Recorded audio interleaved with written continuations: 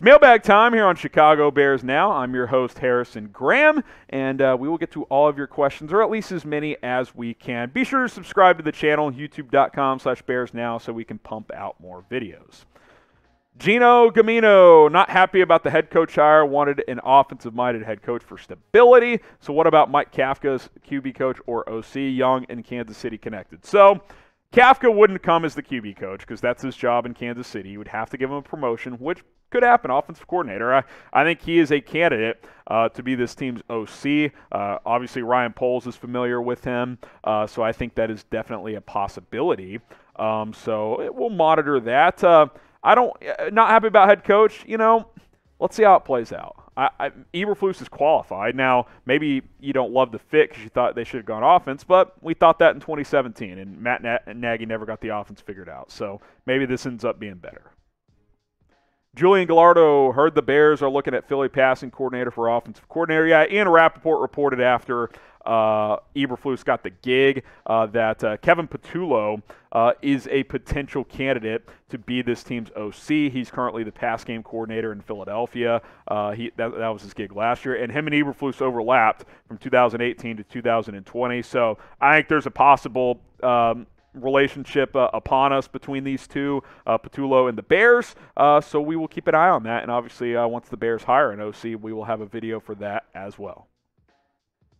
Mac, why did I not get a notification from Twitter or you? I tweeted out we're going live, and YouTube should have sent you a notification. If not, you don't have notifications turned on. So I encourage you guys to do that. Once you subscribe, you hit that notification bell, boom, you'll get notified when we go live. But I 100% sent a tweet out, so I don't know what to tell you.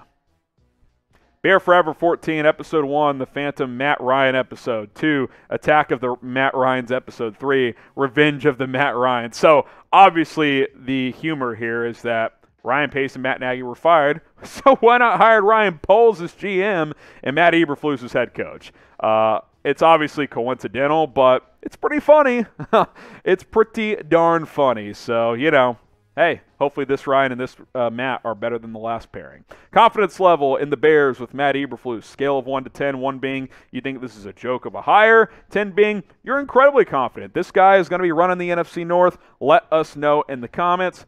I'll go like 6 right now. I'm cautiously optimistic, but let's see what kind of staff he brings in. And if he brings in a staff I like, that number could go up. Vortex 1988, if there were already finalists determined, is this really Poles' hiring decision? So I keep trying to clear this up. From everything I've read and everything I've heard, during the interview process of Ryan Poles, these are coaches he mentioned as well. It's not like the Bears are like, hey, these are the 3 guys we like. These are the ones you have to pick from. He also liked these guys. Now, there might have been some collaboration in terms of like, hey, who are coaches you like, who are coaches I like, and maybe it was the Bears liked 8 guys and Poles liked 6 guys, and these were the only 3 that overlapped. But either way, those are guys Poles signed off on. Plus, Ryan Poles was allowed to interview more candidates if he wanted to. He didn't. He chose Eberflus. So he made this hire. Like, I know it's hard to believe, and maybe some bombshell report will come out that that's not actually true, but everything that's been reported indicates just that. So I think we have to trust that. I think we have to believe that Ryan Poles is running the show here, and everything indicates that, guys. It really, really does. Angel Carter, we tried an offensive QB guru, and that didn't work out, so who knows, maybe a DC as head coach can be a good culture change for the Bears. Exactly, and that's not a guarantee, of course, and since Angel sent in a $10 super chat, I'll take a shot here, but I think it's, we have to give every hire a chance. Like, very rarely when a coach gets hired are you like, oh, this has no chance. That's not Eberflus.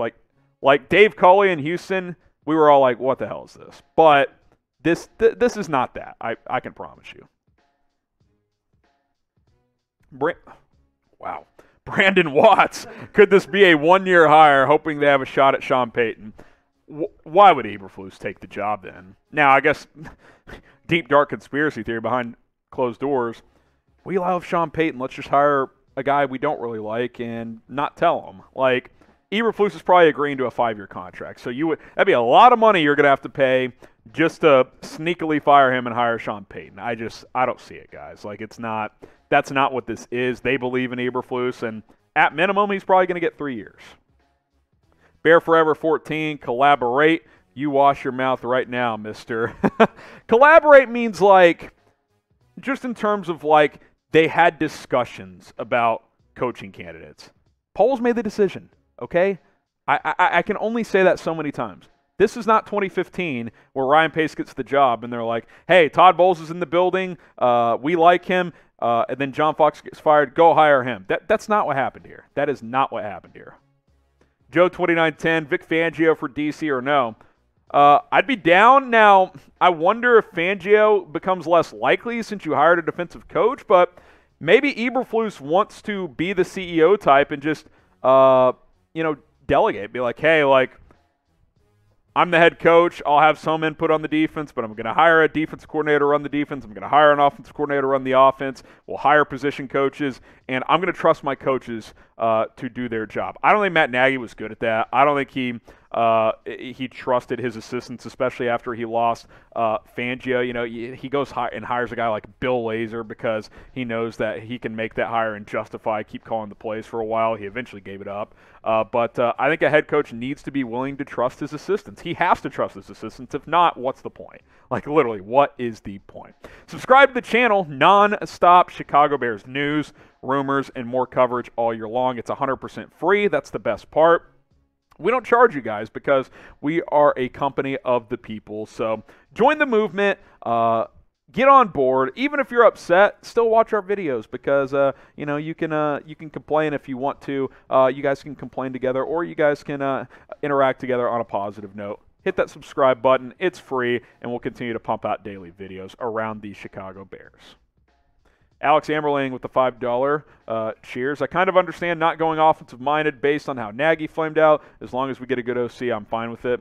Exactly. And look, you could get a good OC, it could work, and that guy could leave. But I do want to emphasize this as well as I take a sip. If Justin Fields is the real deal, he should emerge. He should. Now, I think the Nagy's offensive staff was so bad that you had to get him out of there, and not many guys could have emerged out of that. But if Fields is the truth, he should be able to handle different offensive coordinators. So, makes it a little trickier, but, you have to trust the process. Bear Forever again. Are we expecting a presser from Ryan Mapp? I would assume so, depending on when you're watching this mailbag. We're obviously filming this live after the Matt Eberflus hiring, but say you're watching this on Saturday. Hopefully there's a press conference date. Maybe Monday. I doubt they're going to get this together by Friday, but we will see what happens on that front. Louis DePhillips, what kind of offense does Caldwell run if he's here? I don't know like the textbook of it, but just thinking back to the Peyton Manning days in Indianapolis, it's a fun downfield passing attack, spread things out. They believe in running. He believes in running the football as well. So I think that would translate. Whoever you hire as OC, you gotta tweak your offense to Justin Fields. That's something Matt Nagy sucked at. He did not adjust to the personnel he had. He tried to make Mitch Trubisky a pocket quarterback after year one. That was stupid. Like, Mitch Trubisky can't read defenses that well, so you got to get him on the move and make the reads easier. So whoever comes in has to run an offense that can maximize Justin Fields. Grady O'Connor, very excited about this hire. I think Eberflus will be a good game manager and allow the offensive coordinator and defensive coordinator to do their jobs. No more gurus to break my heart. And that's fair. Maybe just a hardcore football coach is what this team needs, and that's kind of what it seems like Eberflus is. He's a teacher at heart. Everything I read, it's like, that's the word you see. He's a teacher. And, that sounds cliche, but, that's what coaches at their core should be, teachers. So maybe that's exactly what this team needs right now. Alex Ammerling with the $5. Bears fans are always going to be negative. Exactly, right? I think even if Harbaugh got hired, some guys would have been like, hey, he's not the same anymore. That's the beauty and the curse of doing this job for me, is that, I get to see the passion on both sides, right? And I love it. That's why I love my job. That's why I love doing this channel. That's why when you guys subscribe, it's adding to the family here at Bears Now, because I love the passion, both positive and negative. I would prefer more positive, but Hey, I understand the negativity. The Bears have been bad for a while, so at least relatively bad. Not as bad as certain franchises. Who will be the Bears, or what will be the Bears' record in 2022? And that's the thing. That's the beauty of all this. If Aaron Rodgers leaves, which, by the way, Nathaniel Hackett got the Broncos job, maybe he gets Rodgers to go with him, Packers OC, the NFC North can be taken next year if Rodgers is gone. Really, it can. Like, you get a good staff in here, get a couple pieces to fill roster holes. Like, there's no reason why this team can't win 10 games, which might win the division next year if Aaron Rodgers isn't in it. Jesse Cazada, can this game and GM and coach bring some big names in free agency? So the Bears, I think, are 11th in cap space, 10th or 11th. That's pretty good. They should be able to be aggressive with 40. They have about $45 million in projected cap. That allows you to get a couple of really good players. You get a couple of really good players. You get, another 8 to 10, roster filler guys that can play that role. You got your draft coming in. Boom, there's your 53. I think that's the approach. Maybe you try to get a big-time receiver, big-time O-lineman. Maybe Teron Armstead is that guy. Maybe Chris Godwin or Adams is the other one. That eats up a lot of your cap space. You move some money around, whether you cut a couple players or restructure, create an extra $5 to $10 million, fill out the rest of your roster. Let's do it, man. Like I think that Ryan Poles will be aggressive in free agency. That guy, $10, owe you guys another shot. Defensive coaches help balance the team, in my opinion. It gives Justin insight he doesn't get from an offensive head coach. Just need the right OC. Exactly, and sure, like the right OC, that's another piece of the puzzle. Like you've got to get that right. But I agree with that. Brandon Staley, I think, is going to be great with the Chargers. So maybe Eberflus is like that. Jonathan Castro, can you do a video on ideal OC candidates? Yeah, depending on when you're watching this, I may have already done it. But if you're watching live on Thursday, I'll give it a 90% chance that's going to be the Friday video. So subscribe, turn on notifications. I'll tweet updates, and stay tuned because a lot of videos to come.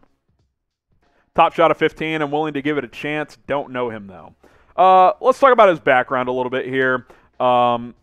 He was the Cowboys linebackers coach for about 7 years, gets the Colts DC gig in 2018, and we're here in Dallas, and I was here at the time they lost Eberflus. That was a big blow to Dallas. Like, that, they were upset by that. A lot of the fans loved him. That staff loved him. He was great in Dallas as the linebackers coach and their passing game defensive guy. Like, he had really, really impressed that team. He gets the Colts DC gig, and he turns a franchise that's been offensive forever with Peyton Manning onto Andrew Luck, and he makes them a top 10 type of defense in the NFL. Like, Matt Eberflus is a good football coach. Now, he's a defensive guy. He's not a flashy guy, but you don't always need flash. Maybe you need a guy that's going to put his head down and just go to work. And that's the vibe I get from Matt Eberflus. He's a lunch pail guy. He's worked his way up. He's waited for this opportunity. He's been a hot name for a couple of years, and now he gets his chance. Now he gets his chance to lead the Bears organization into their next era of football. The more I think about it, the more I'm liking this hire. Doesn't mean it's a home run. Doesn't mean it's going to work. That's true with any coach. Like, very few hires are going to be a home run. So we'll see. Time will tell. Time will tell. Subscribe. Don't miss any of our coverage here at Bears Now. It's youtube.com/Bears Now. More coverage to come. Offensive coordinator candidates should be on the channel, so check that out. Subscribe, and we will continue to keep you guys up to date.